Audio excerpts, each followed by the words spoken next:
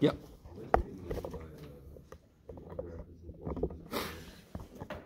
Ah, yeah. Okay. That's what's up here. Let me do it in better.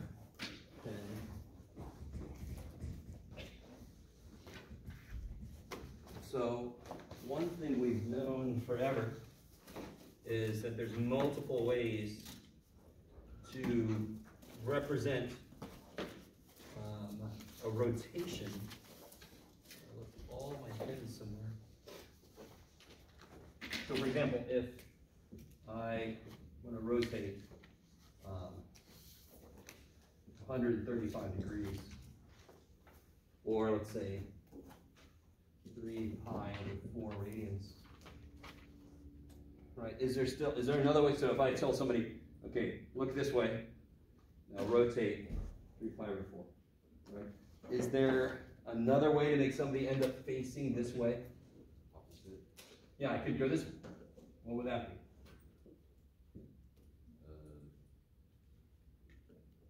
Something pi over 4. Well, it'd be 5 pi, negative 5 pi over 4. Yeah.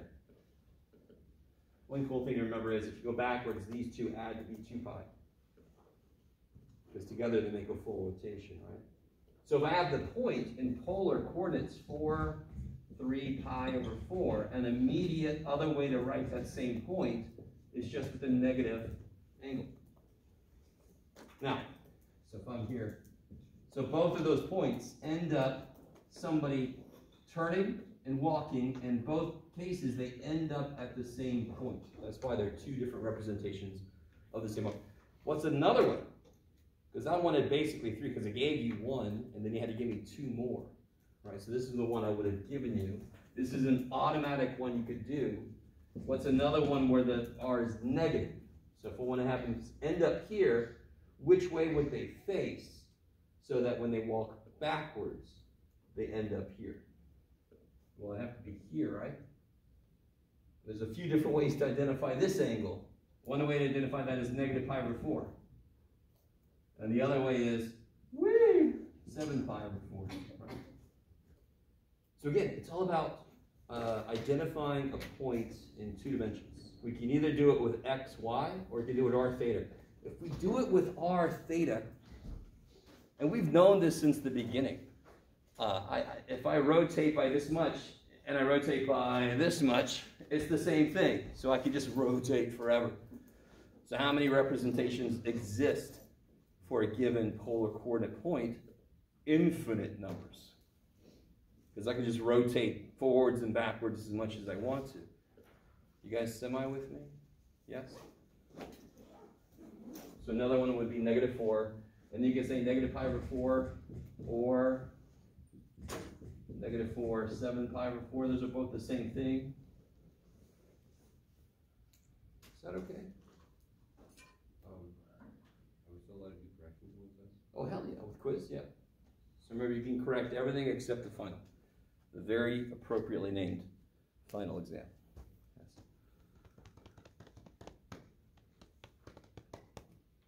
All right, so today is wide open. You can ask questions from the quiz. I think a few more people just came in. Let me give you your quiz back.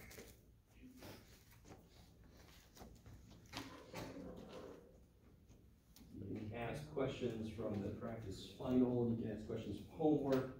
You can ask just general questions like, hey man, what the hell was up with sine 2 theta?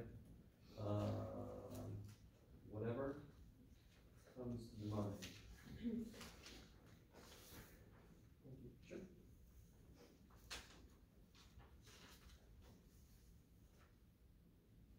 I think that's everybody.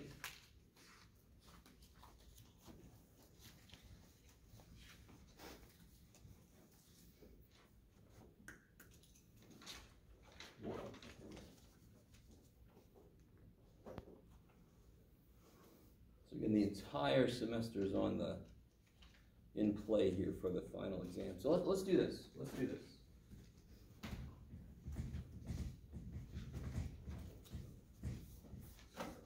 Let's do this real quick. Let's kind of step through the semester.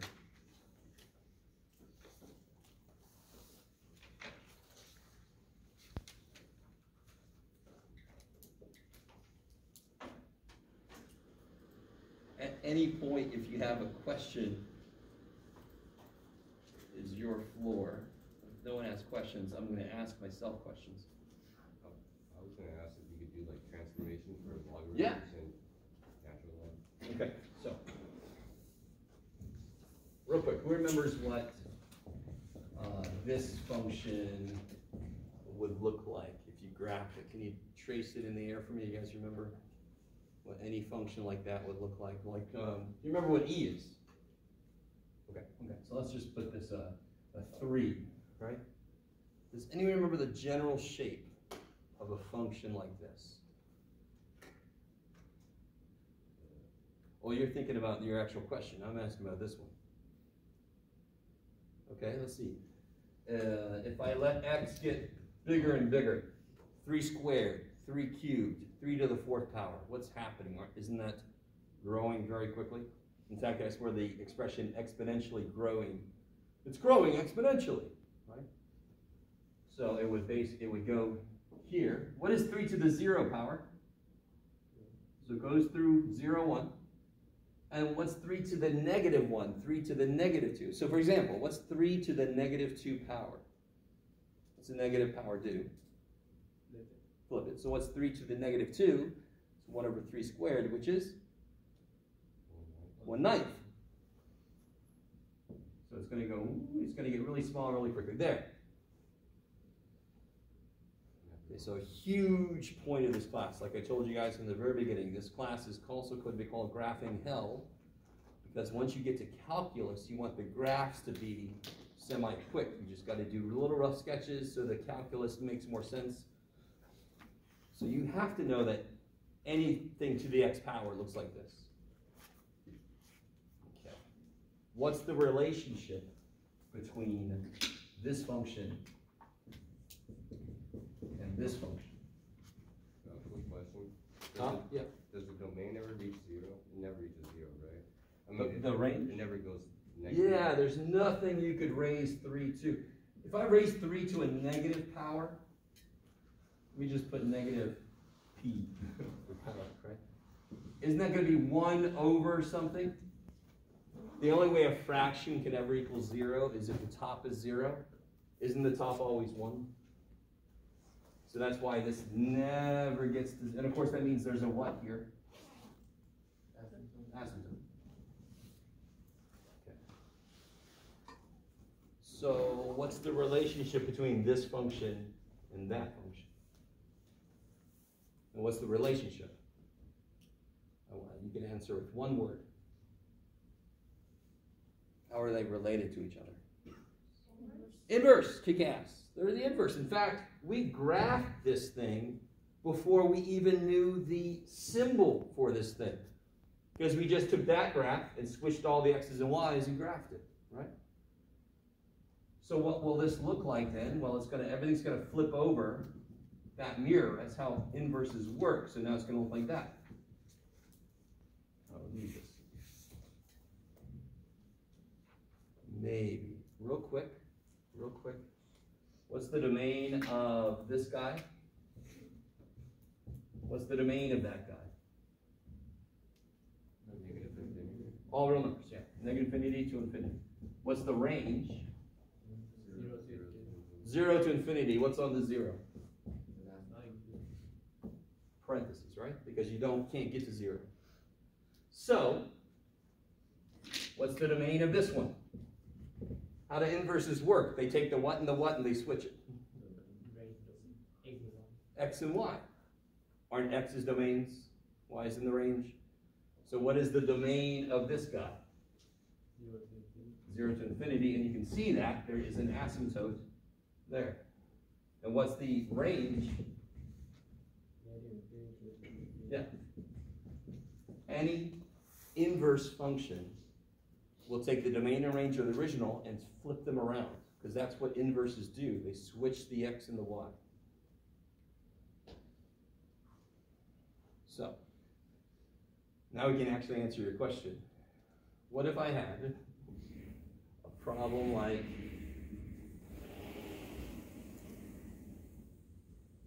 this here?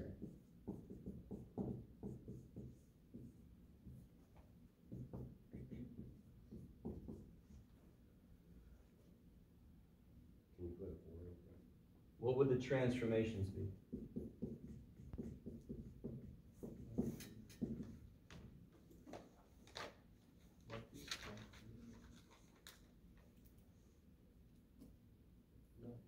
Left 3. Down 1. And you must do that in this order, correct? That would be the order of operations. That's the way to do it. In this case, it really doesn't matter, but just to be safe. Okay. So I have to know what the base function looks like, right? So now the base function has an asymptote here. I know, so the base function, log base 2 of x. What's log base 2 of 1?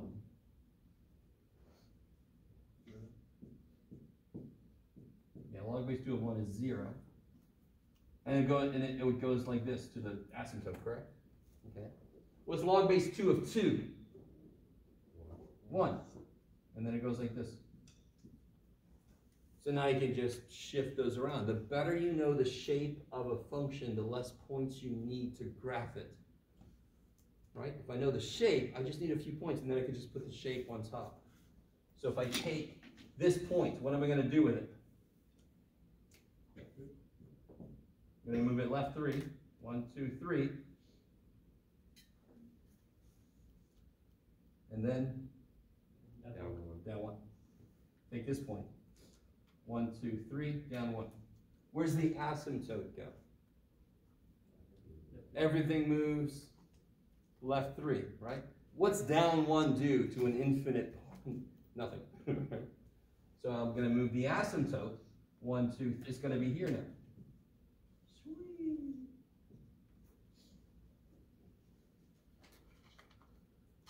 So if I know what the base function looks like, what's base function mean? Take out the transformations. I can just do these things to each point and just plot the shape on top of it. That's the whole point of transformations. If I ask you to graph x squared, you should all go, oh, sweet, yes, please, dear God, I can do that shit. So if I ask you to graph x minus 1 squared plus 2, you just take the x squared and you move it how? Right 1? Up 2. Right, so now you're going to have a thing sitting up here. Maybe. So in this case, I would graph there, there, there. There's my base function, right? We all know what the parabola looks like. And then I would take every point and I would move it right 1, up 2. Right 1, up 2. Right 1, up 2. Now my parabola is there.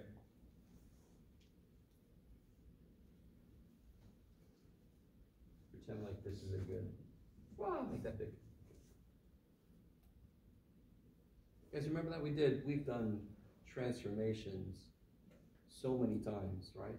The most recent thing we did with transformations was probably everybody's favorite with the trig, the phase shift and the period, right?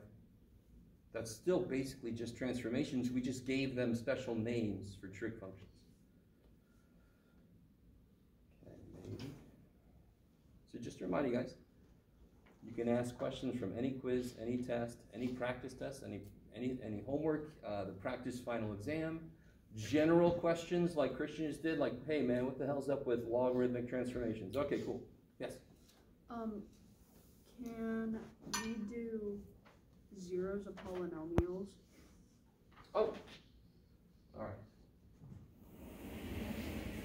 Yeah, there's a problem on the practice final that will make this go a little bit quicker instead of me trying to make one up right here on the spot.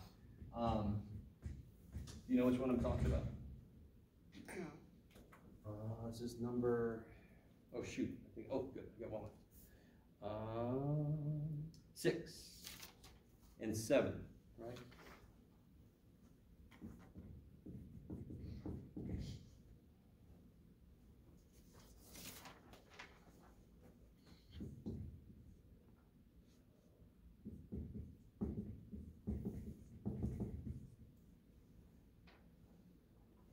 And by the way, I do have the answer key for this. I'm just not going to give it to you yet. Does anyone remember anything about checking out how many zeros this might have? Like how many positive zeros, how many negative zeros? How do I check that?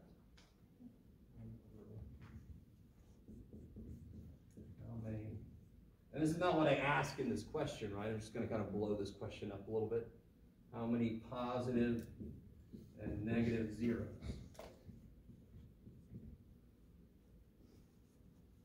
How do I check that? Real zeros.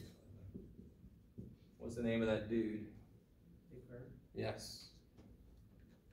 There's all kinds of really dumb jokes about Descartes and the horse. Okay. So Descartes' rule of signs. How many sign changes are there in the original function? Yeah, just one. One sign change. So how many positive roots could there be? One positive root. So guarantee there's one positive real root. What's f of negative x? Guys, which things won't change sign? Like the 9 don't give a shit what x is, because it's a 9. So it's going to be minus 9. 5x squared, when I put a negative, the square makes it positive, right? So this is going to change signs. And this is going to change. When I put a negative x, how many sign changes here? 1, 2. 2 sign changes. How many negative real roots can there be? 2 or 0. Why the hell do we go down by 2? Because if they aren't real, they must be complex. Complex numbers come from quadratic formula that has a plus or minus, so they always have to show up in pairs. So that's why if they're not 2 real, that must mean they both must be complex. I like it. How about the list of possible zeros? Is this coming back? Possible rational zeros. What do you look at?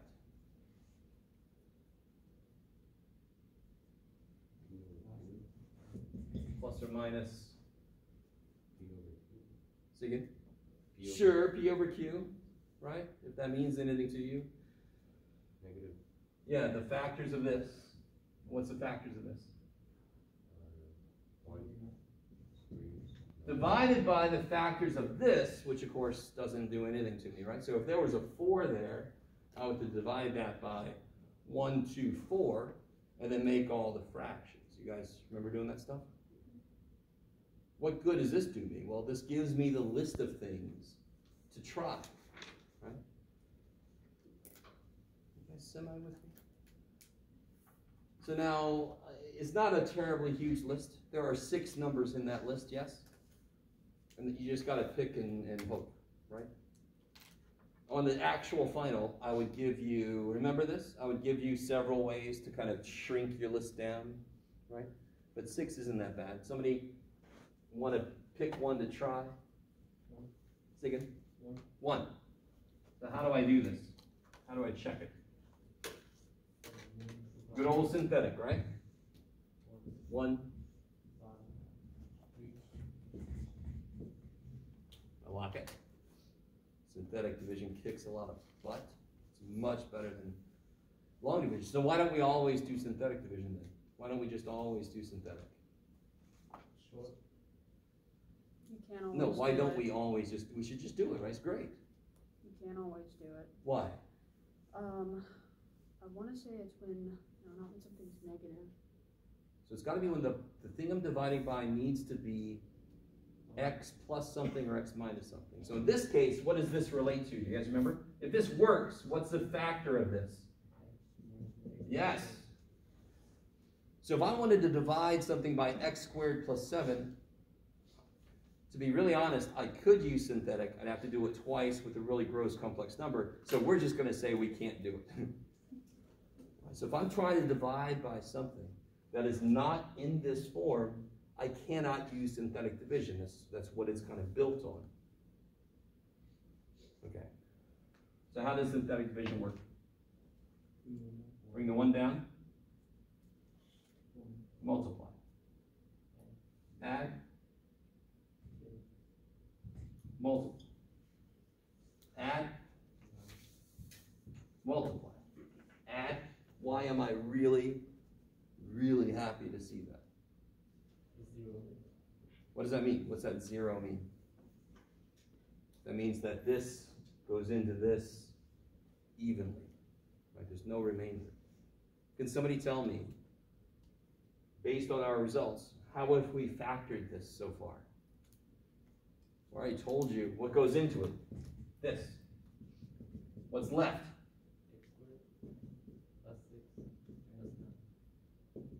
Can you factor this?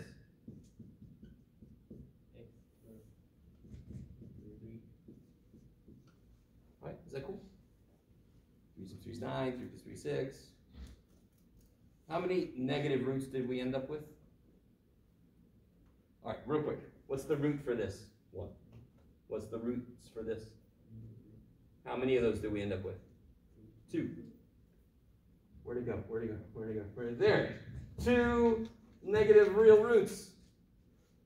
Did I have to get it? No, but it makes sense. And how many positive roots did I get? Holy shit. Right? It's awesome. Now, what was the actual question? I think, did I answer? I've done so much extra stuff to this. Okay, yeah, we did it. There's factored form, right? Okay, and that kind of leads into number 7. But we'll see if there's a question on that.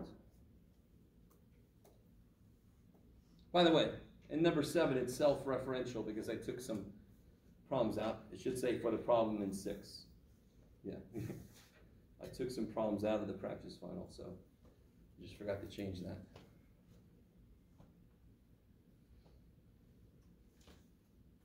Those are the roots. Say again? Those are the roots. Well, what are the roots?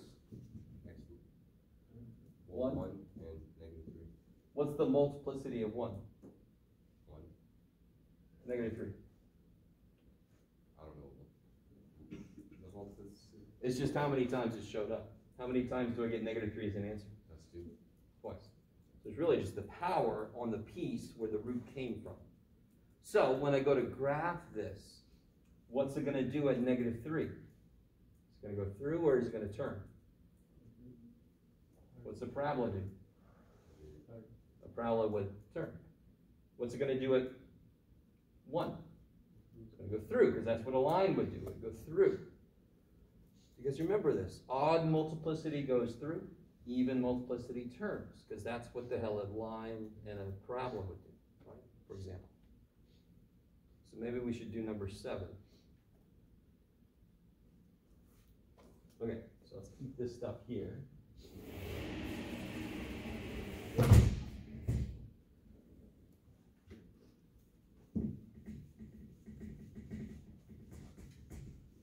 So let's use what we've got here. So number 7, let's collect what we know about number 6.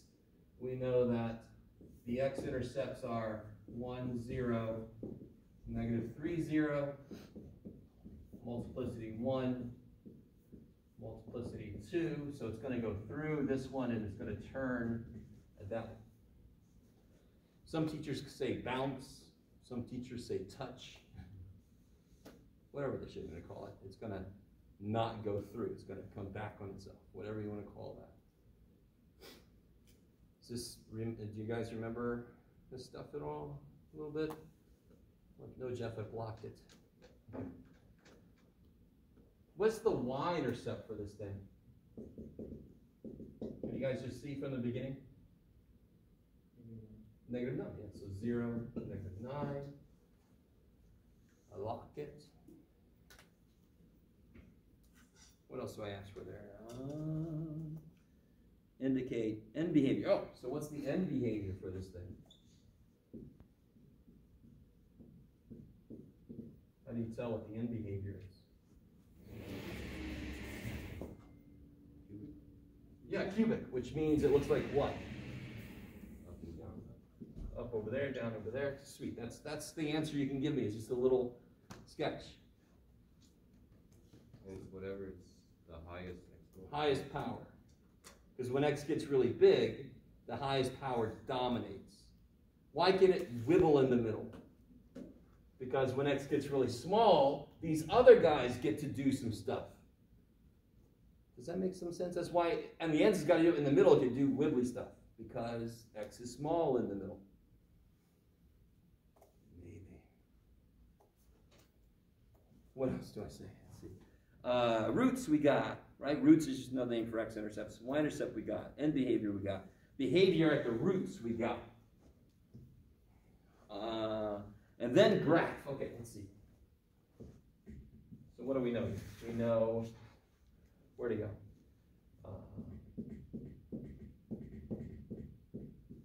So I got an x-intercept at -3 and 1. I got a y-intercept at -9. So I know it's going to come in. Let me put this down here. All right, so far all I've done is put the x-intercepts. I know those. Those are my anchors. There's no question about them. Once I know them, I can set up my x-axis. I have not yet set up my y-axis, correct? So what is this thing going to do? It's going to come in from this direction. What's it going to do at -3? Turn. And then it's going to go through -9.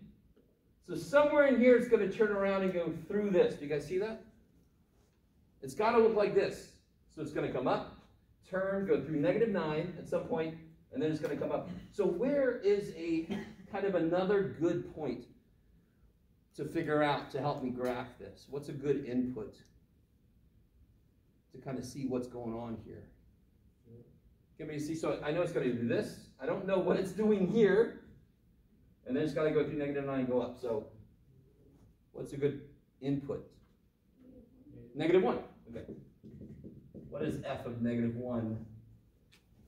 It's going to be, let's see if we can do it here. F of -1 is going to be -1 minus 1, -2, times -1 plus 3 is 2 squared is 4. It's going to be -8. So now I know my scale. I can make it like 2, 4, 6, 8, 10. 2, 4, 6, 8, 10.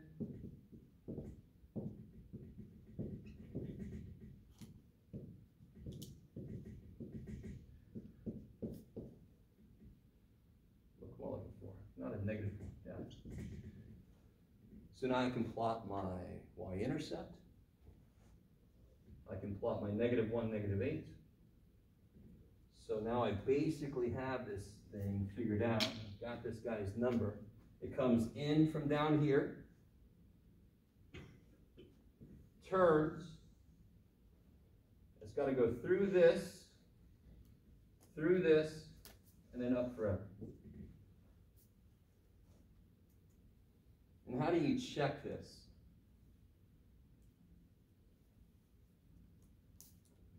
How do you check this? You put this in your calculator, and you make the calculator graph it. What do you definitely, sure as all hell, not do? Please, dear God, you will lose a lot of points if you do this, and it's really easy to tell when you do this. People will graph it first, and then just copy that shit. And if you do that, I know you're doing it, because there are things you cannot know that are going to show up when your graph and be correct. Do you understand what I'm saying? Fight the urge. This, I guarantee you, this is wrong, but it's close enough for by hand. Does that make sense? I think this probably goes down here and turns, it probably goes down further here. I don't know. This is the best I could do with the work that I did. When you check it, you're just trying to see, does the shape look about right? That's really what you're doing. Fight the urge to copy from your calculator. I can tell, and you will lose a lot of points. Okay, maybe. I especially love it when I get people that give me something like this.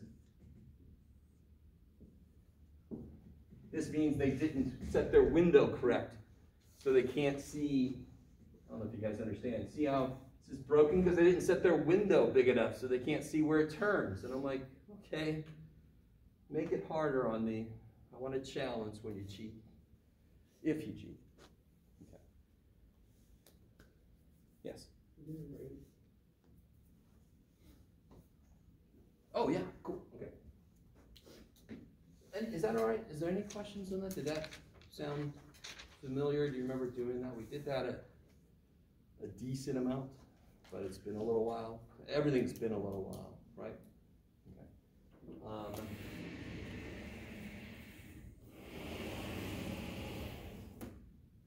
Does anyone remember what the function in number 8, what those kind of functions are called?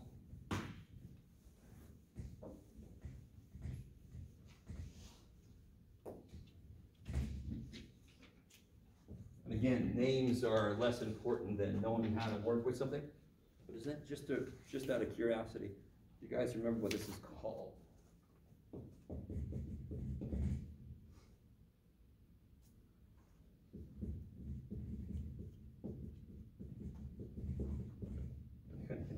You guys are all like, I don't know, man.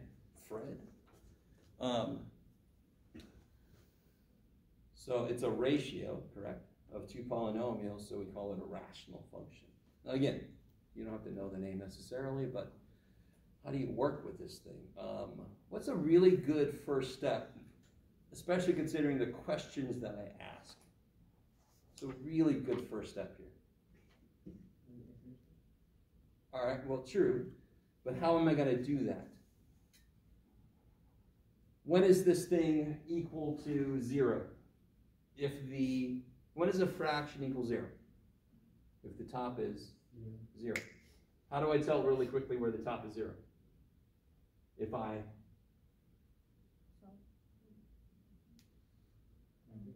factor it, right? If I factor it, I could just see what x's make it 0, correct? So a really good first step with rational function problems is factor the top and the bottom. So what do I get here? What do I get on the top?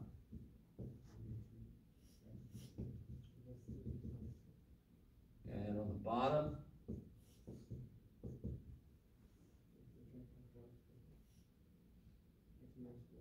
yeah, it's got to be 4 and 1, right? And the 4's got to be negative to make the middle term negative. So what are my x-intercepts? There's 2 of them, right? Negative 2, 0, and 2, 0, right? You can see that from the top, right? The only way to make a fraction 0 is if the top is 0. Some of you guys throw 4 and negative 1 in there too, but what does 4 and negative 1 do to this poor function? If I try to throw a 4 in there, what happens to the function? Makes it undefined. Undefined. Freaks the shit out. So it can't be an x-intercept because it freaks it out. What do we know happens there though?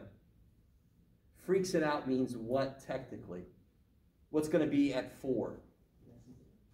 Yeah, a vertical asymptote, a wall saying you can't go here. So it's going to either do this kind of thing or it's going to do this kind of thing, right? Asymptotic high five. Okay, maybe. So that's, real quick, before we do, so asymptotes, we'll do those in a second. What's the y-intercept? You can see it from the very beginning. How do I always find the y-intercept? I make x0. So what's the y-intercept? 1. 0. You guys see that? I don't care what the function is. If I ask you for the y-intercept, you make x0. If I ask you for the x-intercept, you make y0. It's crazy.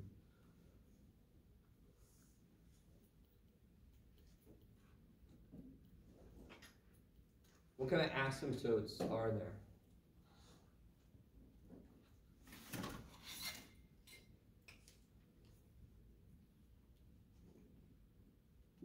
There are 2, sort of 3. No? Do you remember? No, you guys like, we don't want the shit you want from us. What kind of line is this? Vertical. Oh, vertical. Vertical, yes. Right. If your horizon is like this, you are laying down. Something's happened to you. You need to stand up. Okay. So there's vertical asymptotes, the va, and then there's the ha, horizontal asymptote. Vertical asymptotes are the walls we put on certain x values that we're not allowed to use. So what are those, obviously? I can't use x equal to.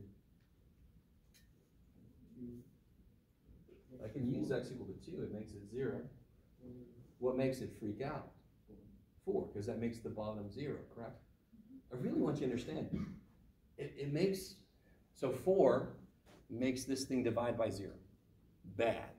I can't use 4. So it almost makes too much sense. Visually, what I do then, I put a wall at 4. You cannot use this, right? So my function starts to come at 4, it's got to, oh shit, it's got to pull up or go down. It can't use 4, so it can't go through it. There's no way. There's no output for it. So I can't use 4. What else? -1. Oh, shnikes. Horizontal asymptote, there are 3 situations. Does anyone remember anything about the 3 situations for horizontal asymptote? It has to do with the top and bottom relationship somehow. Say again? If the exponent's larger on the top than the top grows faster, it goes to infinity, that would be the 3rd kind of asymptote, slant. Is that true for us? No. If the degree on the bottom is bigger, the bottom grows faster. I'm dividing by bigger, bigger, bigger, so the asymptote would be 0. Is that what's going on with us? Nope. When they're equal, the degrees, what's the asymptote? Because they're equal, aren't they? The highest powers are equal. So how do I find the asymptote?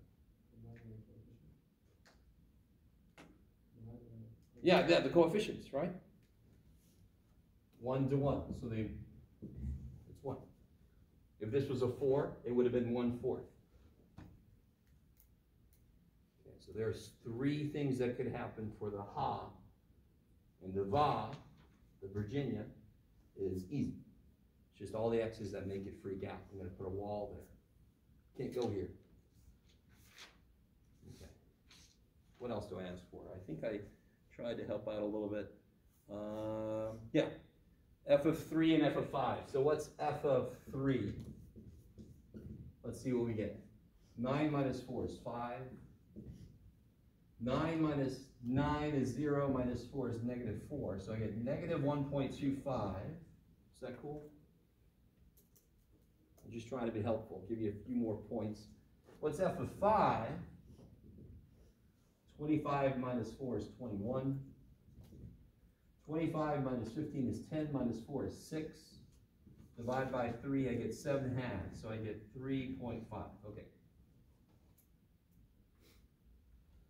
And that's just what I asked you there, right? I didn't just pull those out of nowhere. I told you to try to get those. All right, so take a minute. I've been doing enough work. You guys try to graph this with all the information we have. Take a minute, try to graph it. Graph it. And just to let you know, on the day of the final, I will have little graphs for you to use, and I will have polar graphs, right? You don't have to bring your own. They'll be included.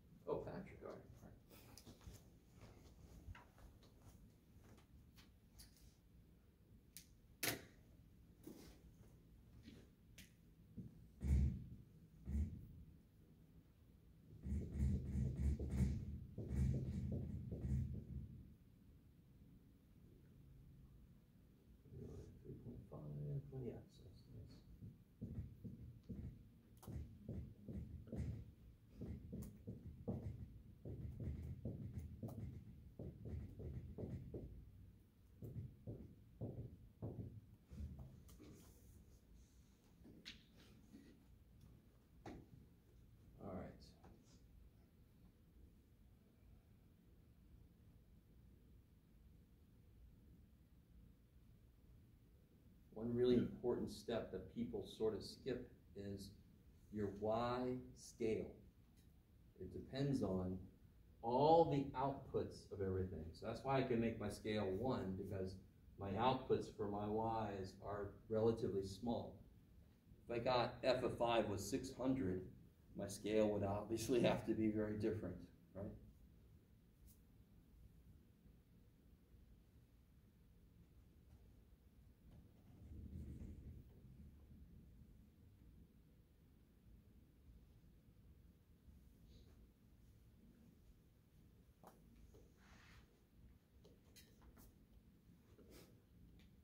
So make sure I start to catch up to you guys so I can put my intercepts,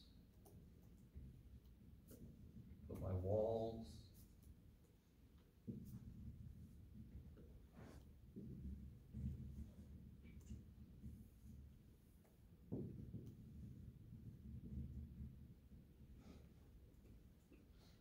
I could put my 2 points that I figured out. F of 3 is negative 1.25. F of 5 is 3.5. That's definitely the one I needed a little bit of help on. Do you guys see the 3 regions that this has been broken up into? Right, the walls, the vertical walls always break them up into regions. So back here, it could have been this or this. It's obviously which one? The lower one, right? Because I have an intercept there. If there were no intercepts back here, it would have been up here. Kind of cool, right? So it's got to go like that. Because it's got to approach this, it's got to go through here, and it's got to approach that. Bam. That's all it could be. The middle now has got relatively little trouble. Is anybody worried about something that's happening? Do you see how it's got to slam up against here, it's got to go there, it's got to go there, and then it's got to slam up against there. Bam! It's pretty much defined for me all the way through. Do you guys see how it goes right through this, doesn't it? These walls are the X's I cannot use. This wall is what the function does when X gets really big. Is X really big here? Hell no. So it can go through this thing. In fact, I don't know if you guys remember, I could have like a cosine or something that has an asymptote and it does like this. Is it getting closer to the asymptote?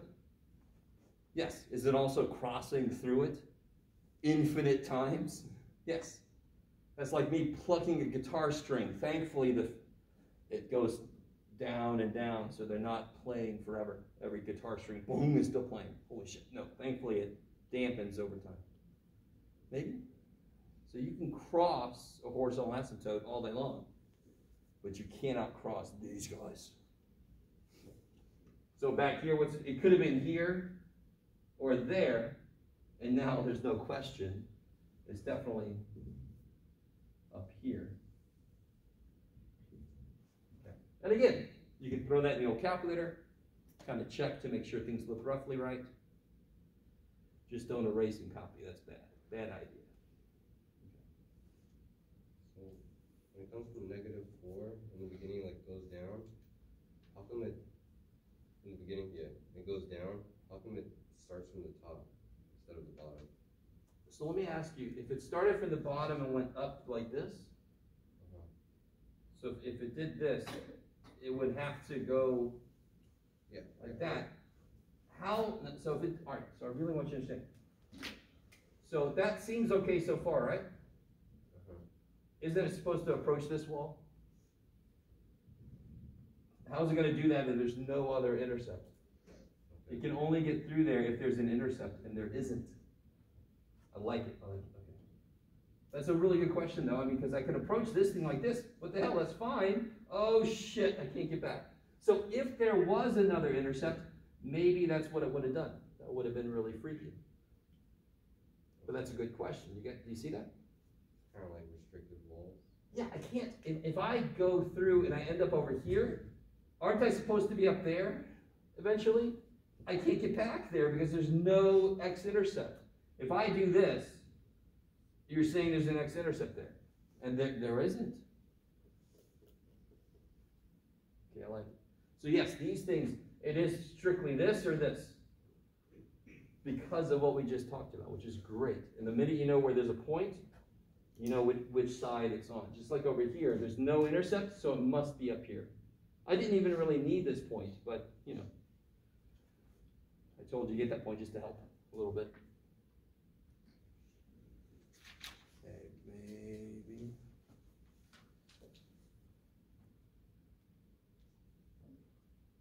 Let me think. There were a couple of problems. Let me do this. Yeah, 1, D, and E. There were a couple of problems I did not put on the answer key because I was tired. So I think it's one major reason. Not 1. What was it? 4. 4, D, and E. Oh, yeah. Okay. Let's do this on the paper. I think that'd be easier.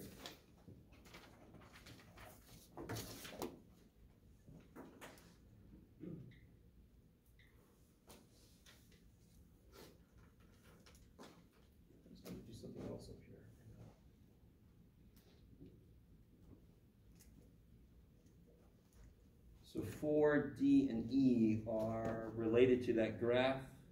Hello. There we go. Poor little dude.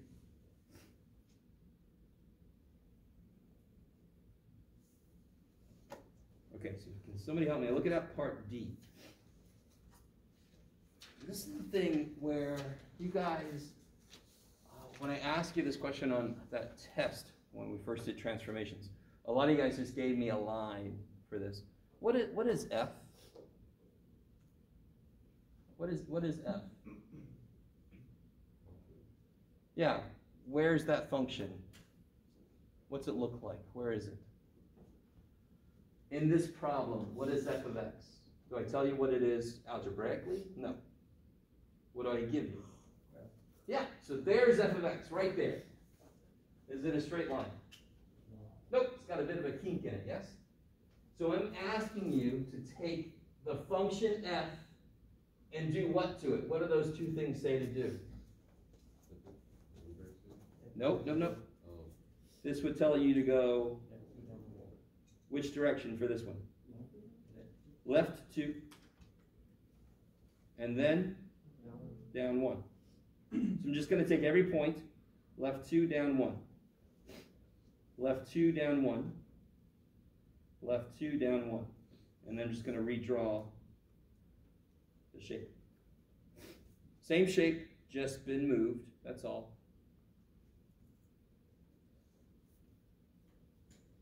Okay, how the hell am I going to do this one? Let's see if I could do that in a different color.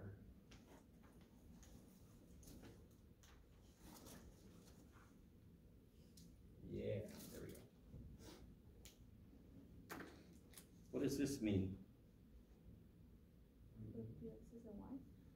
Yeah, exactly. So, the original function, what points does it go through? What point is this? 0, 3. What point is this? 2, negative 1. 5, -3, yes. So what's my inverse going to go through? 3, 0, right? Switch the x and y. -1, 2. -3, 5. So 3, 0, bam. -1, -2. I'm sorry, -1, 2, bam. And then here's the one that's evil, Jeff. Evil past Jeff. Oh shit, I can't even really put it because I put that there. -3, 1, 2, 3. It's off axis, sorry. 5. So it's going to be right there. So and then you just fill in the shape. Oh shit. I could just draw it straight. That'd be awesome. Now that is really weird looking, but if I put, remember this y equals x line? Do you see how that green line is the reflection of the black line? It's really weird when it kind of is sort of perpendicular to the mirror. It's kind of strange, but that's it. Okay, maybe. So that's all you got to do. It's crazy. How do you algebraically find the inverse? I switch the x and y, and then I solve for y. So what's the main idea behind inverses? Switch the x and y. It's awesome. So So D&E I did not have on the key. What else do I not have on the key? Oh, 7 we did. I didn't do the graph of number 7 on the key, so it's up here.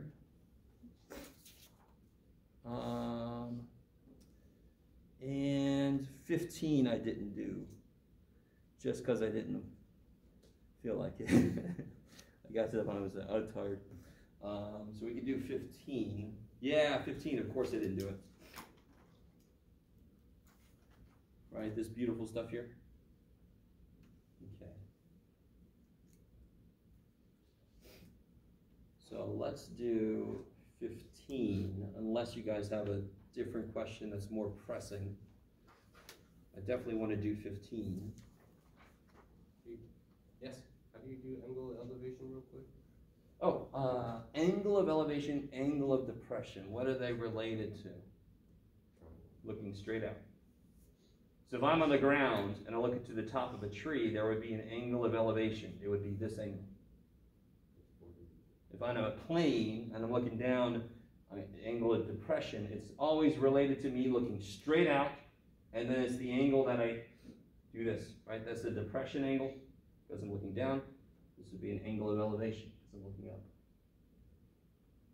So it's really important. If you put it in the wrong place in your picture, everything's going to be a mistake.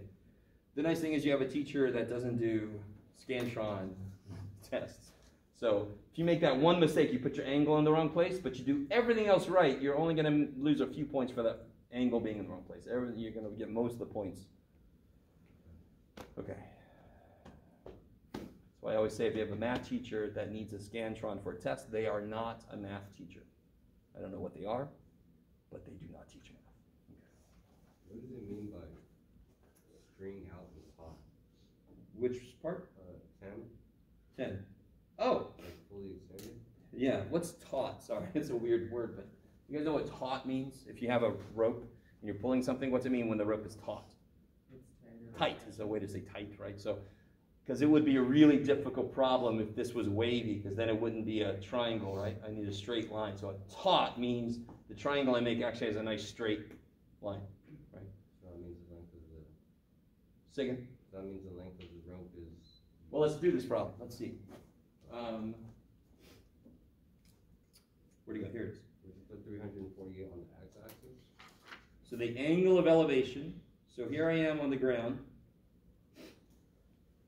So the angle of elevation would be the angle like this. So this is 54 degrees, right? And here's my kite.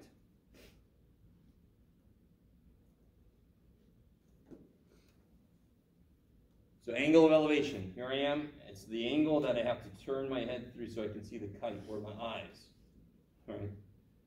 Whatever moves so I can see it, it's that angle it goes through. So if something's directly overhead, the angle of elevation would be 90 degrees. And, oh shit, right? Where's 348 go on my triangle? The what part of the triangle?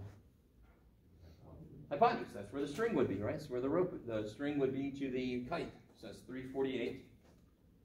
And I want to know how high up in the air it is. So what trig function relates this angle with these sides? Sine. Sine of 54 degrees equals y over 348. Right? Multiply the 348. Put in the old calculator. Of course, be really careful. What you have to be really careful about when you're doing trig of angles, make sure that you're in radians or degrees, whichever thing it needs to be, correct? That sucks so bad when it's not. I can attest to that personally. Okay, what was the other? Oh yeah. So I want to do number 15, but I want to make sure you guys have a chance, if there's something else you want to look at. Which one? Number 14? Yeah, 14 looks gross. Yeah, okay, let me put it up on the board. I don't have much room here. Bum, bum, bum. Did I turn my camera? No. I'm sorry. Okay.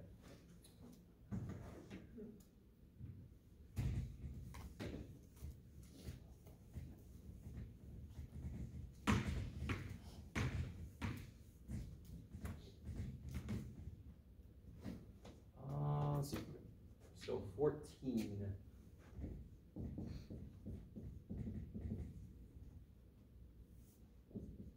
Oh boy.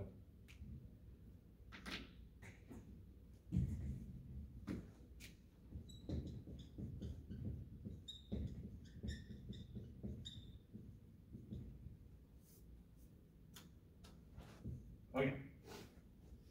So on the final, you have to memorize the things that was really nice to you yesterday about, right? What is r squared equal to? X squared plus Y squared. What is x equal to? Yes, x does not equal cosine. X equals r times cosine. What's y? Right, and then of course you got this thing. Right? Alright, so I need to convert this back into x's and y's. Do you see a trig function that would be really cool if it had an r with it? Do you see a sign kind of hanging out somewhere? Do you see that? If only there was an r right there, what could we put here? A y. Do you see that? Because r sine theta is y. If only there was another r on this guy, be r squared, and then I could put x squared plus y squared. If only there was another r here, because there's two cosines, this would become x squared. So how do I make an r? One more, I just multiply by r. So I get r squared, which kicks ass, 4r sine theta, which kicks ass, plus 3r squared cosine squared, which kicks ass, equals 0, which kicks ass. What is r squared? X squared plus y squared. What's r sine theta? Y. And what is r cosine theta squared? X squared. Can we stop for a minute? Do you guys get the idea? It's an equation. If I'm catch myself going, man, I wish there was an r, well, then just multiply by it. It's an equation. You can multiply both sides. That kicks so much ass. Okay, maybe. All right, now you can actually start the problem. Can anyone tell me right now what shape this is in, if I was to graph this? How did we get 3x squared? What's r cosine theta? X. So what's r cosine theta squared?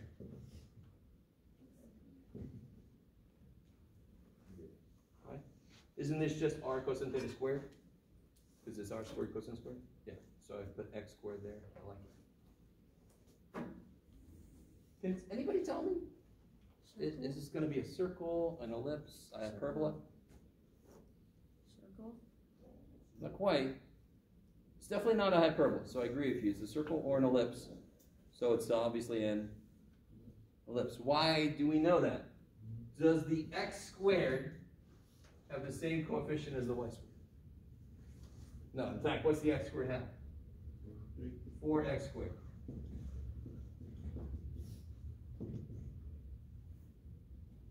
So what makes a circle not a circle? What would I do to a circle to make it not a circle? Make it act differently in the x and y direction. Say again? X squared plus 3x squared. Oh, 4x squared and plus the other shit. Yeah.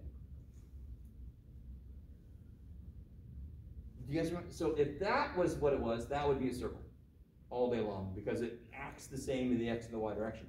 Here, oops, it doesn't act the same. It can't be a circle because the circle's got to be symmetric all the way around.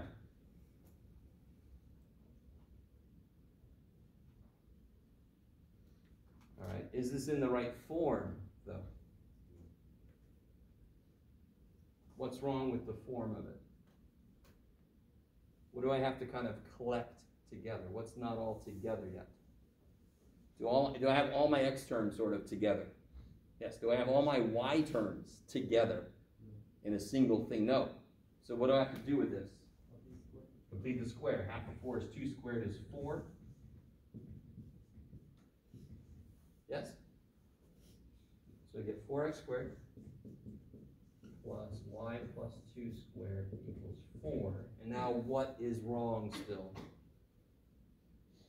What's supposed to be something else? 4 equals. Yeah, this is supposed to be 1 here, correct? So I just divide by. So we get x squared plus y plus 2 squared over 4 equals 1.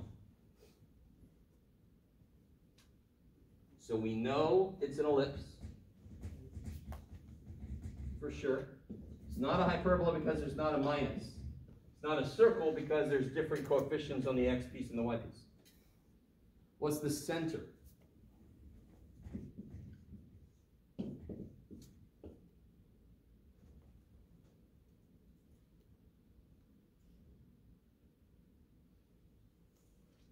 Say that. 1 negative. Yeah. 0. This hasn't been shifted at all, right? Negative 2. It's been shifted back 2, correct? It's in there with the y. Yeah. How far from the center will I go in the x direction? What's underneath here?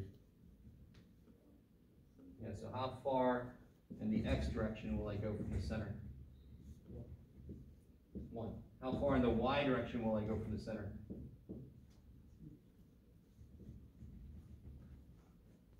2, good. It's the square of the answer down here, right? It's a squared, b squared. So I'm going to go 2. I mean, this is almost too nice to believe. So if you put it in that form, it just tells you, here's how to graph it, right? Yes? And if you add 4 and subtract it.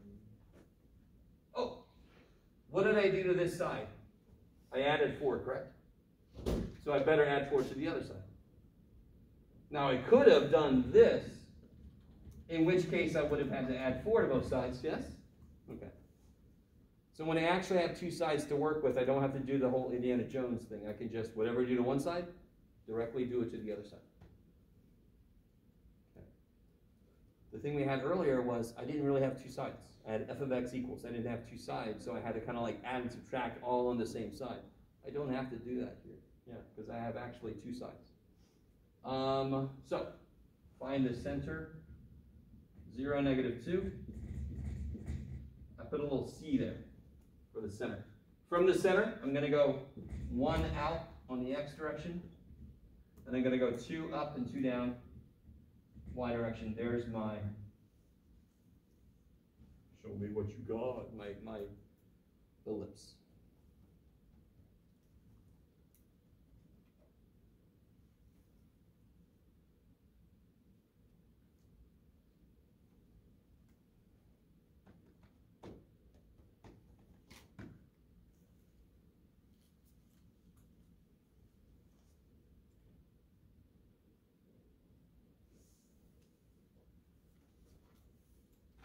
So what's one change I would have made if I wanted a hyperbola? I would have made this a minus, right? It would have been a minus somewhere up here. Like, well, it would have been a little weird from the beginning. I would have made a minus somewhere, yeah. So if your x piece and your y piece ends up subtracting, hyperbola. If they're adding, circle or ellipse.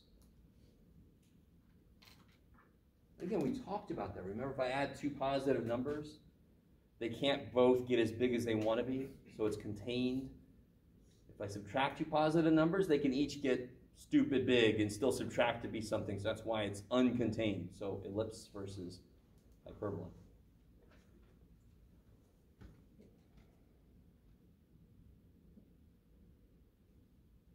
Okay. Let's do 15, and then I'll give you the answer key.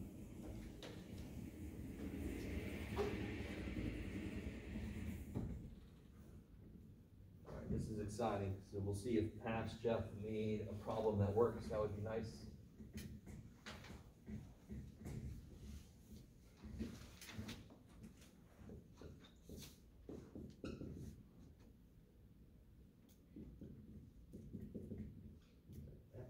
Is that what I did? Yeah, there's supposed to be a z there. Good job, buddy.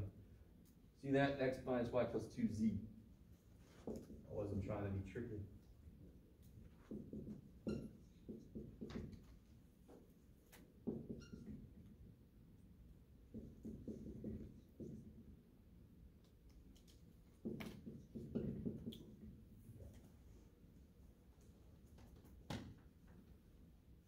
All right, so how do I do this without a matrix? Combine that first. So where is I0? How do I do this? So I got my 1, 2, 3 equations. How do I do this? What's the main problem? Why do I not like any of these equations? They all have 3 unknowns. So if I don't like them because they all have too many unknowns, what do I start trying to do? Kill this one. So which letter do you want to kill twice? There's one that I think would be best, but we'll see if you guys agree. Why? Yeah. Why? Because what do I add right now, the way it is, and it will kill y? 1, 2. 1 plus 2. Everybody knows 1 plus 2 is 4. Why did I do that? Because if I add 1 and 2, don't I make a new equation? Don't I already have 3? So won't that make the 4th equation? Okay, so that's not math. That's just the first and second equation create a 4th equation. You guys with me? I love it. And I just don't know the numbers. I don't know. So what do I get when I add 1 and 2? X minus 2x is negative x. Negative y plus y is 0. 2z minus 3z. 3 plus 4. 7. Oh, sorry. 3 minus 4. Oh my God, there's a glare right there. 3 minus 4. Negative 1. That equation is better. There's only 2 unknowns. Okay, still, okay, Jeff, yay, good job, math boy. What can I do with this now?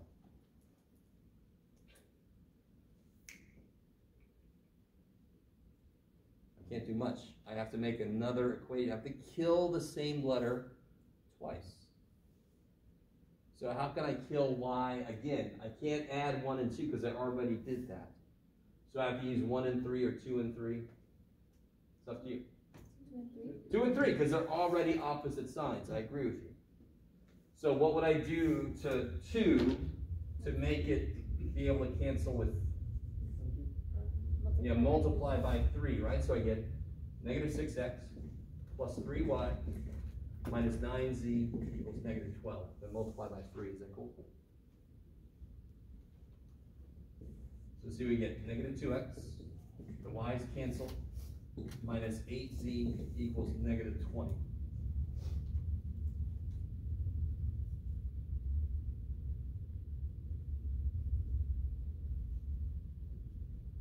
you see how I can divide by negative 2? Right. Let's just go ahead and do that. I get x plus 4z equals 10. Is that cool? And that is my 5th equation. All right. Way to go, math boy. You made another equation. Yay. But this is beautiful. Why is this so awesome?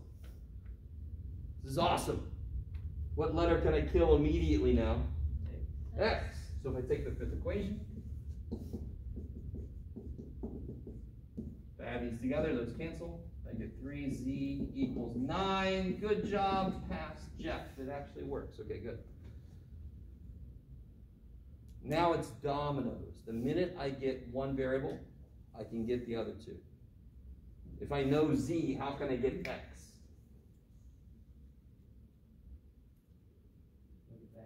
Plug it in. And it's either one. So I'm just going to plug it in the 5th one just because. X plus 4 times 3 equals 10. So x is negative 2. All right. So am I done? Done a lot of work. Am I done? No, shit, because I still don't know why. I still don't know why. Okay, so let me just use the first guy here. X is -2. Z is 3. Right? So if I take that equation, this is 4. Subtract 4, divide by -1. There we go. What's another way to write the answer? Yeah. So it's the three-dimensional point, -2, 1, 3. Okay, let me stop for a minute. So if you have to do this without a matrix, pick a letter, kill it twice. Why? Because now I have a much nicer system of equations. I can just attack it directly. Okay. So see what this looks like as a matrix problem.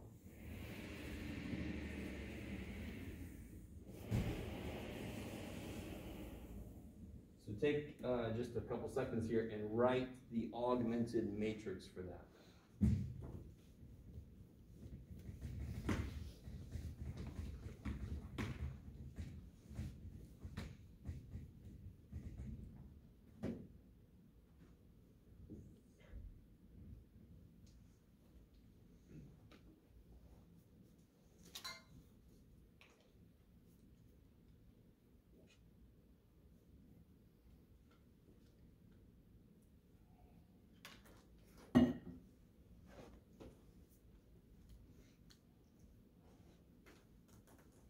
Catch up to you.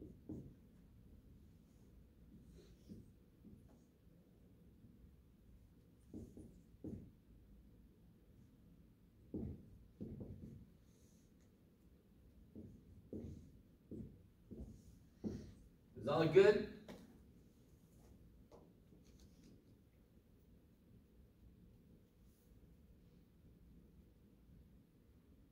No. All it takes is one thing. All it takes is one sign not coming with you. Whole thing goes to shit. This is what's I need you to understand.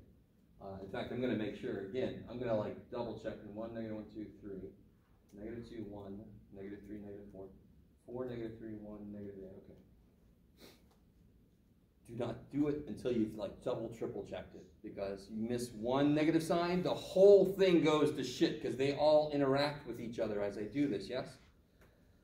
So again, just to remind you guys, if that does happen to you, or if you add 2 and 3 and get 6 somewhere, and your matrix kind of goes nowhere, don't erase all your work. I'm grading it based on, do you know what to do? If you make a little mistake like 2 + 3 is 6, we're all human. We're going to do that somewhere. I know you don't believe that. I can forgive that. But if I have nothing to go on to show me you know what to do, you have to lose all the points. And maybe. So even if it doesn't work, keep your work there. Show me you know what to do, and I can find the little simple mistake and see how bad it was. All right. So let's just do this the classic way. The classic way is you start with the first column. What is really cool about the first column? Because what's our goal?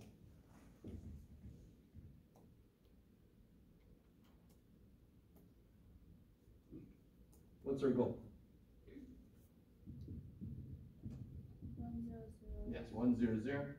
0, 1, 0, 0, 0, 1. And then numbers here, right? Because then I can just read off the answer. So what's really cool about that first column?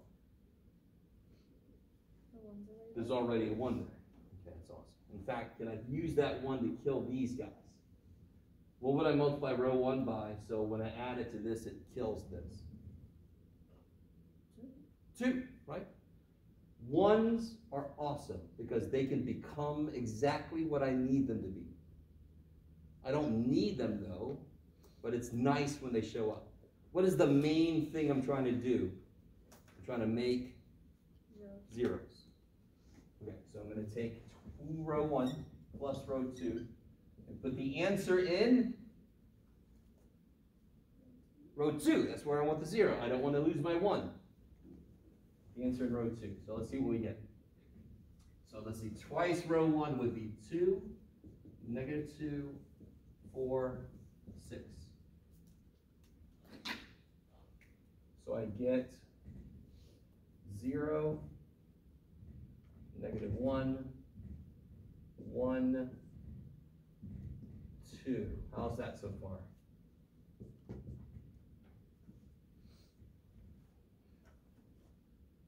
Now the worst thing about matrices is all the writing. So if you can start to develop some shortcuts so you don't rewrite the matrix multiple times, it makes it much quicker. So that's exactly what I'm going to do.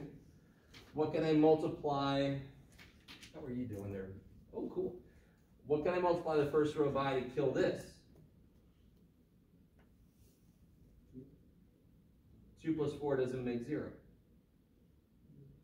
What can I multiply the first row by to kill this? -4. I see what you're saying though, whoever said 2. I could double the second row, but let's just use the first row here. So if I multiply the first row by -4, do you guys see that? That would kill this, yes? So -4 row 1 plus row 3. Put the answer, of course, in row 3. That's where I want the 0 to show up.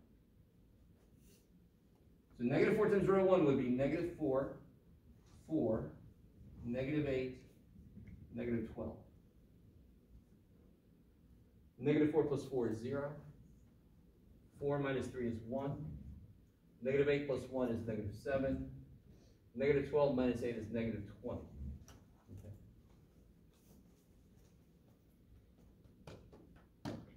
Is that first column done? Yes, it looks exactly like I want the first column to look like. Kicking the ass in. All right, so how, in the second column, what can I do? 1 plus 2. Say again? Row 1 plus row 2. Row 1 plus row 3. I like it. So let's see, let's take 3 away. Row 1 plus row 3. Put the answer where? Row 1. I love it, because that's where I want the 0, right? And I don't want a 1 here. So let's see what we get. Row 1 plus row 3. 1 plus 0 is 0. -1 plus 1 is 0. What did I say? 1 plus 0 is 0. 1 plus 0 is 1. -1 plus 1 is 0. 2 minus 7 is -5. 3 plus -20 is -17.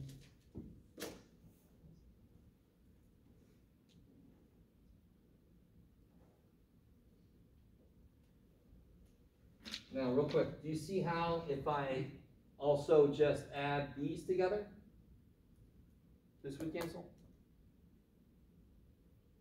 So if I take row 2 plus row 3, put the answer in row 3, let's see what happens. 0 plus 0 is 0. -1 plus 1 is 0.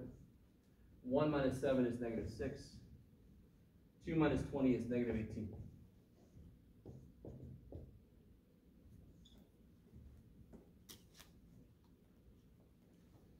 Why is that matrix so much better than at the beginning?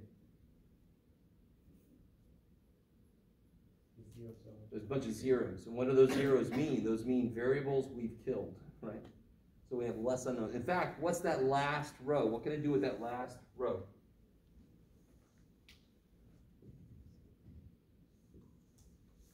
I can divide it by what? -6. So let's see, I got 1, 0, -5, -17, 0, -1, 1, 2, 0, 0, 1, 3. So what do we know already? The value of what? Z. Z is 3. Right, we know that already. So now this last column, it's the only column that doesn't look the way it's supposed to, correct? So I want a 0 here, don't I? Let me see if you guys are cool with this. Do you see how I can just multiply this row by -1? Change all the signs. Do you see why that's good? 2 reasons. I want a 1 here, and now when I add them together, I can get a 0 there, right? So if I do row 2 plus row 3, put the answer in row 2, I will get 0, 1, 0, 1. So what's the only thing that isn't the way it's supposed to be? Stupid negative 5. So how do I kill it? What can I do with this so I can kill that? Yeah, so if I take 5 row 3 and add it to row 1, 5 times 0, 5 times 0, 5 times 1, 5 times 3. So now if I add row 3, 5 row 3 to row 1, 0 plus 1 is 1. 0 plus 0 is 0. 5 plus negative 5 is 0. 15 minus 17 is negative 2. Is that the, hey, look, why am I really, really happy? Because what's the answer? Or what are the answers? What's x? Right, doesn't this row say x plus 0, y plus 0, z is negative 2, x equals negative 2, y equals 1, z equals 3. Isn't that what they're supposed to be? Oh, that's so nice. Oh, thank God. Okay, crazy sauce.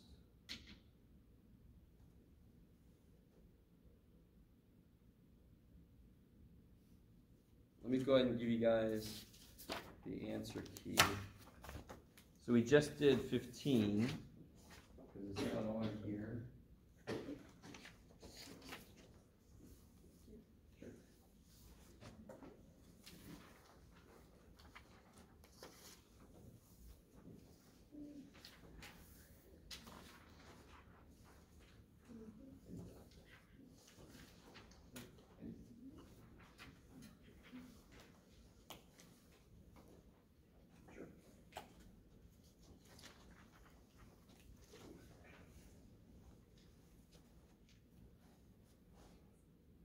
See if there's anything else. I think I didn't finish. Yeah, number 13, I kind of got. We can look at number 13. I didn't finish it. Finish it.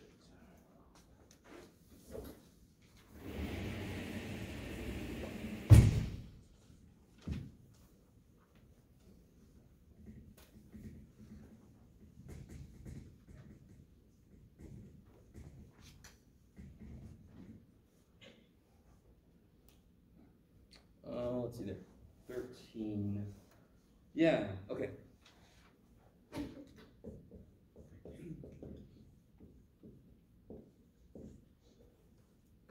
Is it B or no? No, it's little b. Is that right? 5 something feet.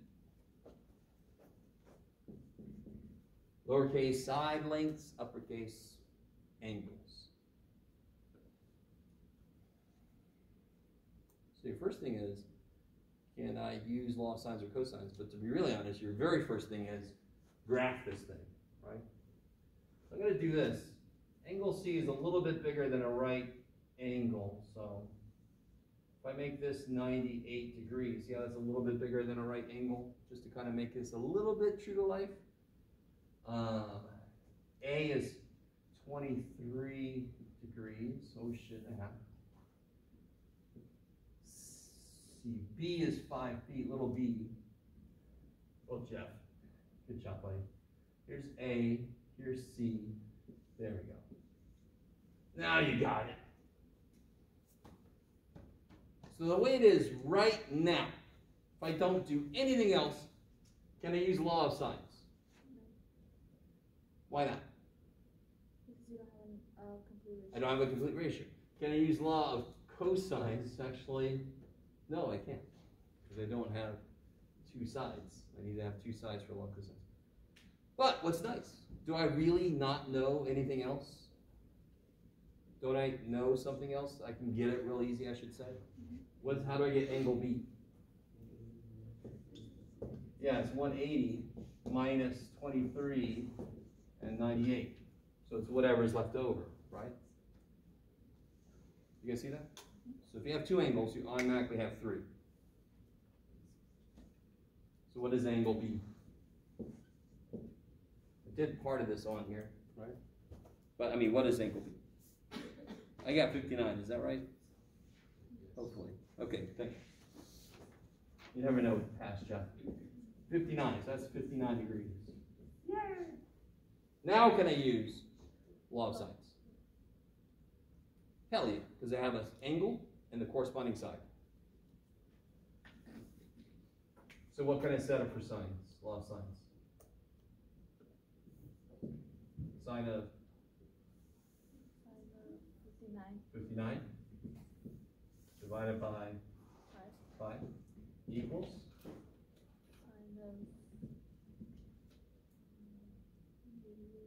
Does it matter which one you do? Say again? Does it matter which one you do? Doesn't matter, no. Oh, Pick one. 23. 23 over A. A. What matters is you match the things. That's what matters. The thing you do first doesn't matter. They're both the same. Yeah. So I think that's as far as I got. I can't remember which one I picked. I did C, of course, but okay. So now you just throw all this shit in. The really nice thing is I know all three angles. So is there a possibility for a second triangle? No, I know all three angles. I know them exactly. They can't be anything else. So I only have one triangle. Kick ass, right? In fact, I just gave away. It's this situation. If I have two sides and an angle, that's when I can, and that there might be no triangles, one triangle, or two triangles, right? It's not the situation we're in. We have we have AAAS. I don't know. Again, you don't have to memorize the SSA and the SAS and all that kind of shit. This is not geometry. We're not going to do proofs. I don't know if you guys remember those. I like them, but we're not going to do them. And then you just got to solve for A. What's one of the best ways to solve for A? Yeah, cross multiply. So I get A sine 59, 5 sine 23. So if I divide by sine of 59, I just got to throw all that stuff in my calculator. Right?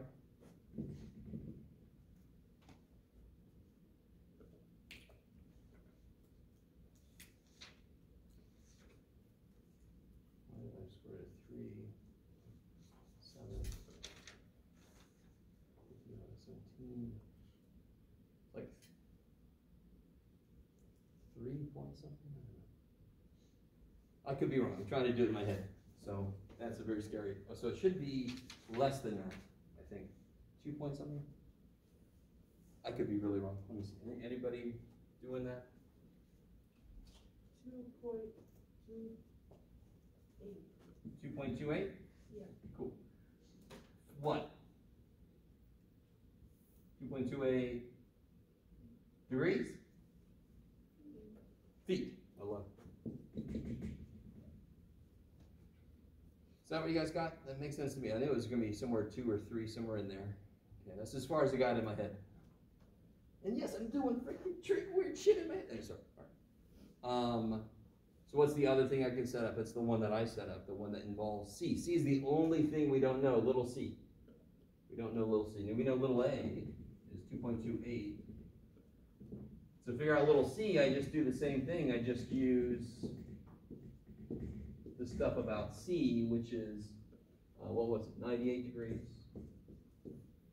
over c. So I'm going to get 5 sine 98 over sine 59, in exactly the same way we did over here. Right, just kind of jump it ahead a little bit. Do that one in your head, math boy. Yeah, sure. 10 divided by 3. So 100 divided by 17 would be 8, 7, 6, 5. 5, like 4 point, probably like right around 4. I don't know. And again, I'm okay if I'm really far off. In fact, I have to be far off. What have I done wrong? Shoot. That's 1, that's 5, that's 3 over 2. Oh, why did I do that? Yeah. Which is, anyway, somebody help save me from myself, please. 5.70. 5.70, okay.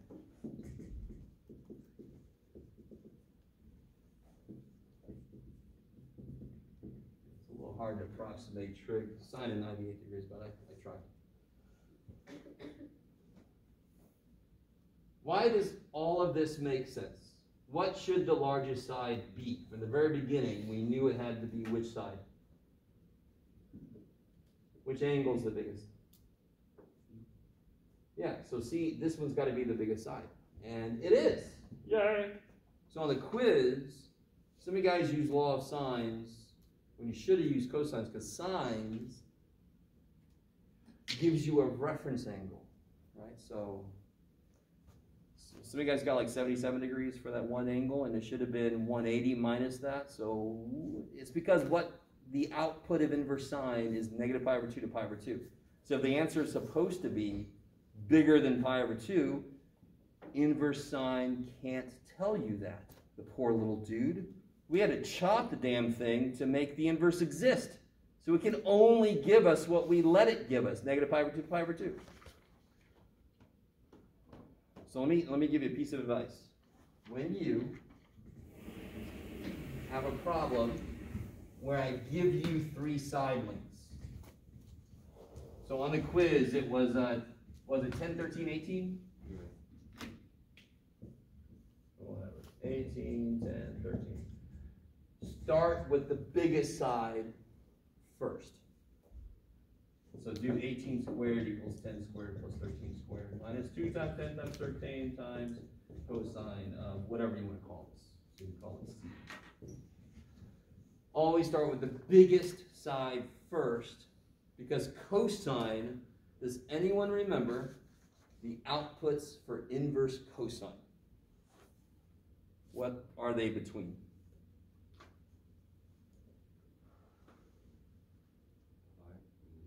Yes, 0 and pi. And what angles could exist in a triangle? Anywhere from what degrees to what degrees? 0 to 180, 0 to pi. So inverse cosine will give you the exact angle that it is. Which still matches with my cosine is an asshole, because if cosine is an asshole, inverse cosine is nice. It's kind of like the evil version of you somewhere, right? Or the nice version. Somewhere there's a nice version of me. You didn't get him, sorry. Okay. Can we go through it? Because I want to see where I messed up. All right, well, you do this. I was trying to be a 13. So one really simple place for people to mess up. Let me write this a little bit better. So 18 squared equals 10 squared plus 13 squared minus twice 10 times 13 times cosine C. So the biggest, easiest place, 18 squared, what is that? 400 minus 169. What is it? 18 squared. We did 400 minus 324. 80 is 320, 324. Yeah, Okay. Definitely don't have that memorized. 100 plus 169 is 269. Is that cool? So I saw a lot of people do this. 20 times 13 is 260. But then I saw people do this. This is wrong. This is wrong. This is wrong. This is wrong. This is wrong. What happened? Why is that wrong?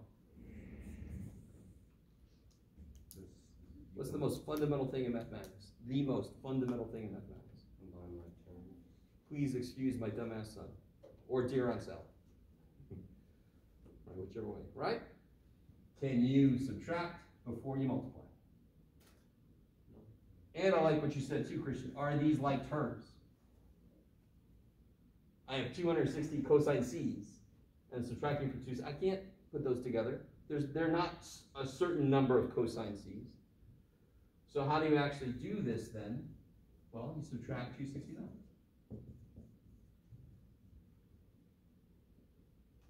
What is that? 55? I think, right?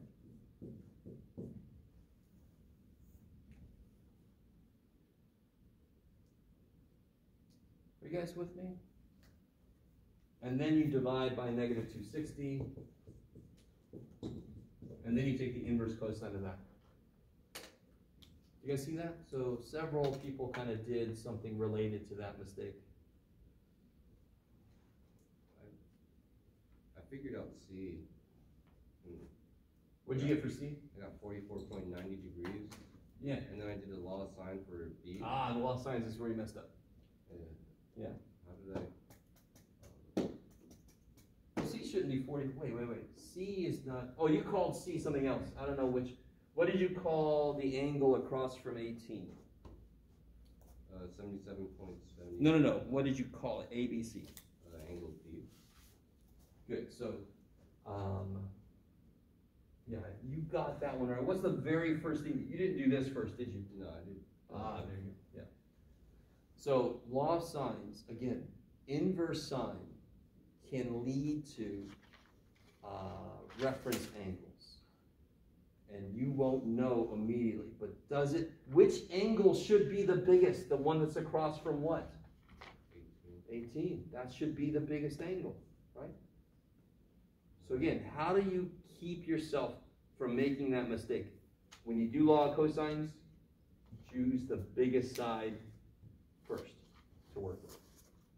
So, Because what do you get here? Can anybody do this for me? What's the inverse cosine of 55 over negative 260?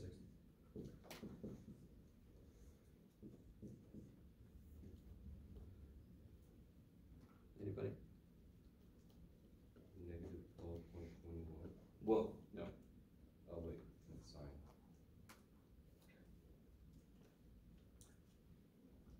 102.21. 102.21? So like 102.22. That sounds familiar.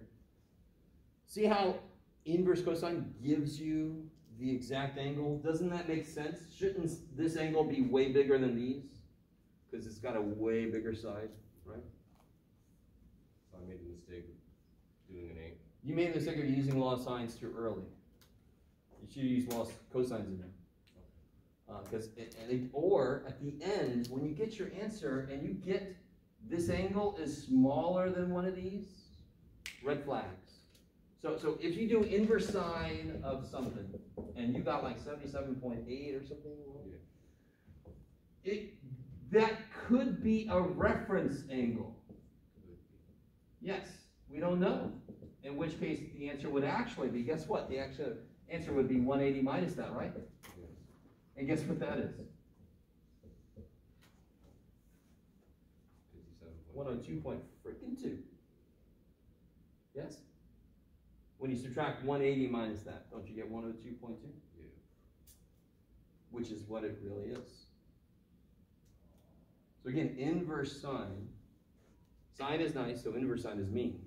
Inverse sine doesn't give you the exact answer. It gives you possibly a reference angle. Because it goes from negative 90 degrees to 90 degrees. Couldn't an angle in a triangle be more than 90? Yeah, you would either do law of cosines again, or if you do the largest side first, then law of sines is safe. Because the largest side is the one that could be more than 90. If that's more than 90, the other two are definitely less than 90. Law of sines will give you those. Okay. That's a really sticky little detail, but you got to be careful. And at the end of your problem, just look real quick. Is the biggest angle across from the biggest side? If not, you have made a mistake. Because it opens its mouth wider. It should be able to fit a bigger stick in it. Okay, so you should be able to identify at the end of the problem, oh, that's not right. I made a mistake. Yes? Can you do 5E? 5E. Did I not do that one? Oh, there's 5E. Okay, I did. This guy.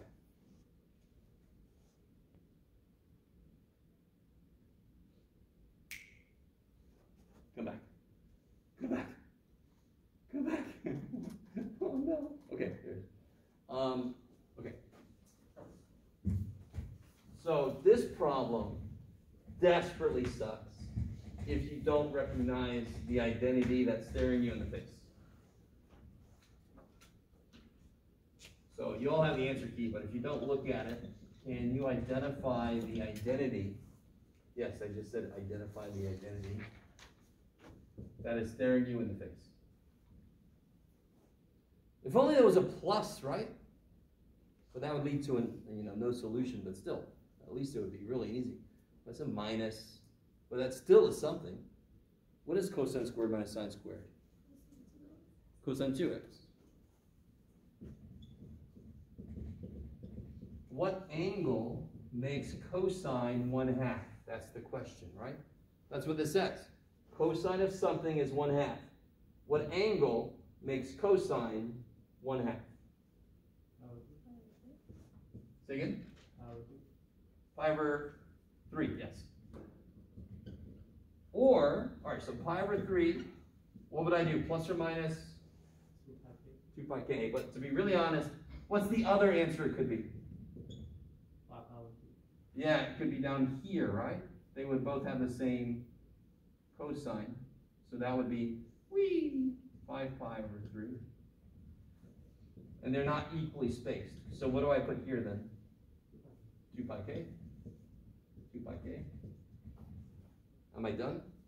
No. Because I haven't figured out what x is yet, right? So to figure out what x is, I just divide by 2. Divide by 2. So I get x is 5/6. I get what I get on my answer key, right? Yeah, I already wrote it down. Is that all right? I think at the end I just crossed through the 2's. Maybe that's why it looks weird.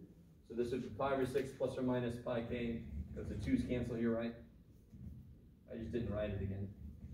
5/6 plus or minus pi k, because the 2's cancel. Is that cool? No? Is that all right? Okay.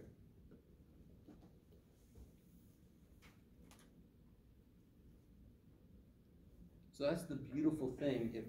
If the inside is more than just x, you at first don't give a shit about that. It's just an angle. What angles make cosine 1/2? 5/3, 5/3. Then you just solve for x. That's almost too nice to believe. So it's not a problem if the inside's 3x or 7x. Who cares? I just have to worry about it at the end.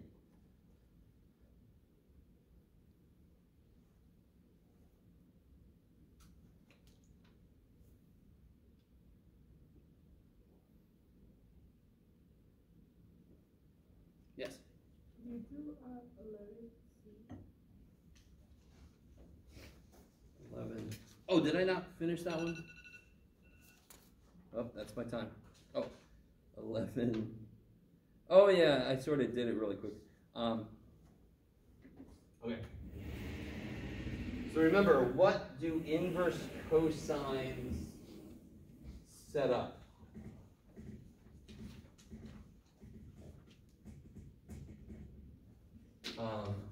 So if I have the inverse cosine, is that what it is? Or is it inverse tangent? Inverse tangent. What do inverse trig functions set up? I'm going to put this over 1, so it's a nice ratio because that relates to trig functions. What do I take the tangent of? What kind of thing do we take the tangent of? What kind of thing? Do we take the tangent of a perimeter? Do we take the tangent of a volume? Do we take the tangent of a line?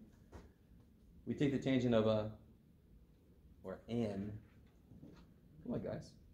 We take the tangent of what kind of thing? Say again? What's an example problem I could ask you? Without a calculator, figure out what the tangent of what is. Give me an example problem I could ask you. Tangent of, what problem can I give you? Without a calculator, tell me what the tangent of what is. Give me an example. What could I ask you? Angle, right? I could ask you what's the tangent of 30 degrees. I could ask you what's the tangent of 5 pi over 6. Correct? So, I take trig functions of angles. Right? Ground shaking, I know. So maybe some guys are like, I don't know what this guy wants. So what is the output of an inverse trig function? An angle. Because that's how inverse functions work, right? So this, by itself, I know there's shit in front of it. What is it, cosine? This is an angle. It's an angle that lives in a triangle where the sides are well known. Which side is y plus 1, considering which trig function it's coming from? The y side. Which side is 1?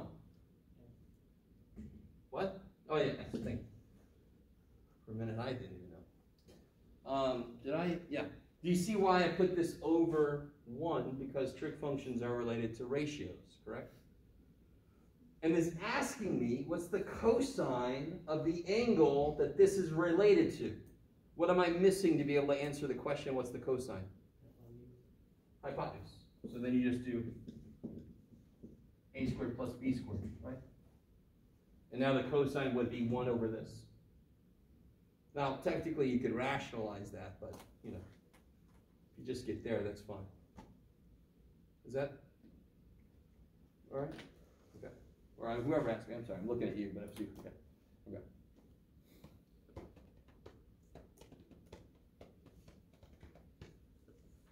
So remember those inverse trig functions, they immediately they can be represented with a triangle that has the correct side ratios. So if I saw cosecant of inverse cotangent of x over 3, what triangle can I draw from this?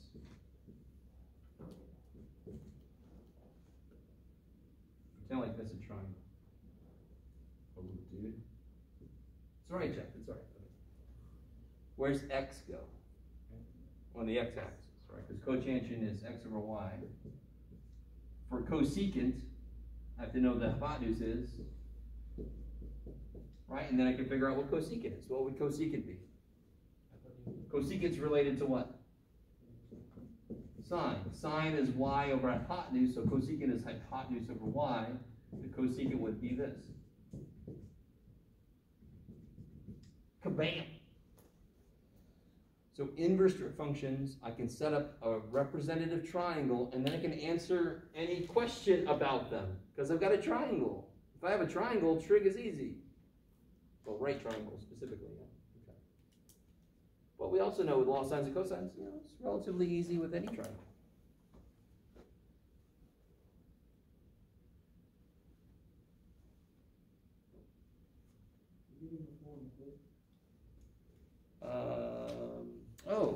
Okay.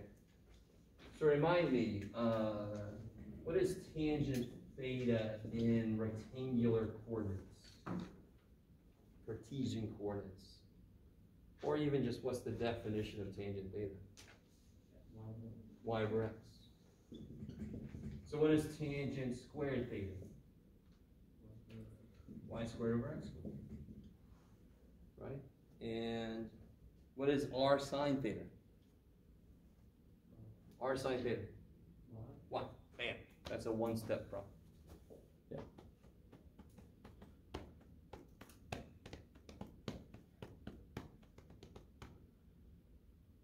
Maybe. All right. We're basically at the end of our time, but if anybody has another question or so, or you can come to the Math Study Center. By the way, when is our final? Just want to make sure you guys get this. Let me pull up. Yeah. Perfect.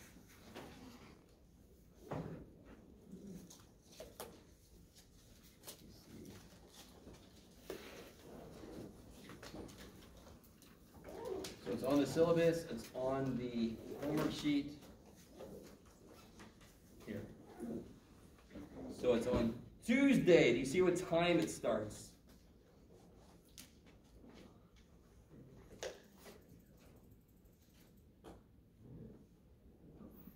What time does it start? 7:15. Oh shit, man. Sorry. It's just the way it is. And this is not evil. This is just a reality. If you come later, you have chosen to have less time.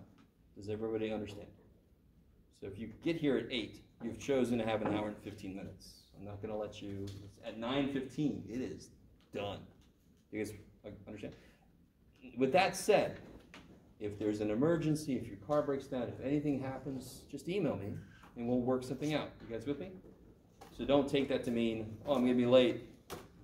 Screw me, I guess I'm failing. No, just email me. It's okay. But if none of that happens, get here on time. Yes? Okay, and I will post on Canvas my hours for next week. I'm definitely going to be in the Mass Study Center most of the day on Monday. And I have a final on Monday night. And then, of course, I'll be in the room before 7:15. So you can just come here early if you dare and ask questions, right? Or just come on Monday. Okay. All right, guys. So I will see you next Tuesday, and that is our last day that we're ever going to meet in here together. It's next Tuesday. And I'll have treats. I'll bring some treats to help the final go by better, hopefully. All right, that's it. That's enough. Sorry. Some of you guys, I love it. You're like, shut up so I can leave. Go. Thank you. You're welcome.